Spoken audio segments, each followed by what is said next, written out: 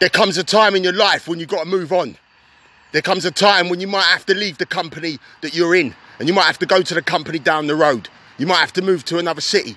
You might have to move to another town. You might have to move to another country because you want to develop yourself and you want to improve yourself. Just like what Sol Campbell did in 2001 when he left his beloved Tottenham Hotspur to join Arsenal. Yeah, he could have easily stayed at Tottenham and become a massive legend and just cruise, win no trophies, and then just stay at Tottenham for the rest of his career. But no, he wanted progression, and that's what we should all want, progression and to elevate. So what did he do? He moved to Tottenham's bitter rivals and joined Arsenal.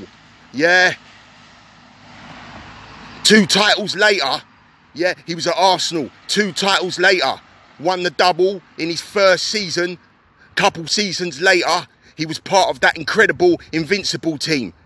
So all the criticism he got, Judas, this, all the abuse, he had to do what was right for himself and his family and move on. And some of us have to do that sometimes. Forget what people are saying, Judas, traitor and all that.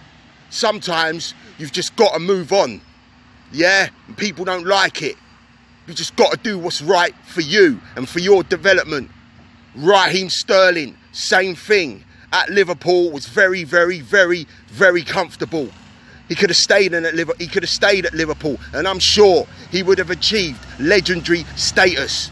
You know, when it comes to Liverpool, the names roll off the tongue. Dalglish, Hansen, Whelan, McMahon, John Barnes, Steven Gerrard, Peter Beardsley. Yeah, you could go on and on and on. Raheem Sterling's name would have been up alongside their names. But no, he had to move on. To better himself, he had to move on. Yeah, right. Two league titles later, yeah, part of a great Manchester City team, and possibly his mentor and manager, Pep Guardiola, his game has blossomed to another level. Yeah, blossomed to another level, right? Now, currently Footballer of the Year and arguably England national team most creative player, Raheem Sterling had to do what he had to do, and that was to move away from Liverpool where it was comfortable. The team was going nowhere.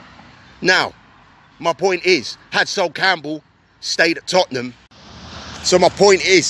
had Sol Campbell stayed at Tottenham and had Raheem stayed at Liverpool, they might not have won the honours they might have won. They might have not made the money that they got. They might have not got to the level they had got to. Yeah, so sometimes you might have to just move on. It's all about you and your family and your loved ones. Pushing yourself to another level. Elevation.